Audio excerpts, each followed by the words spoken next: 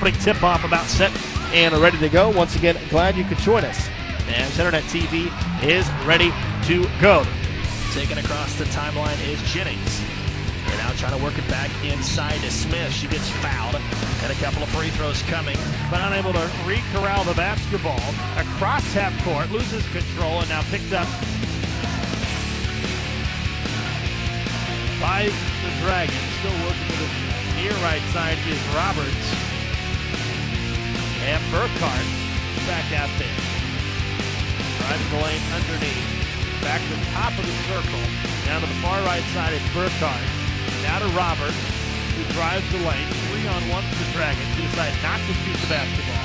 And a foul on the far right side. Back comes the offense for the Penny Hornets with 5:15 to go in the first half. And Coach Prather sits on the bench for Hamilton as he watches his offense go back to work. Greenwood thought about a three. Instead, gives it to Katrina Grossman, who banks it in. Far right side, now going back inside. Tons of action inside, and still able to laying it in is Gunther, who's got 4 in the second quarter. And once again, trying to find some separation inside. Darby sets up for 3. Too strong. Chance for the offensive rebound and doesn't have it. But a wide open look for Jones. He lays it in. Back inside. Shot, no contact.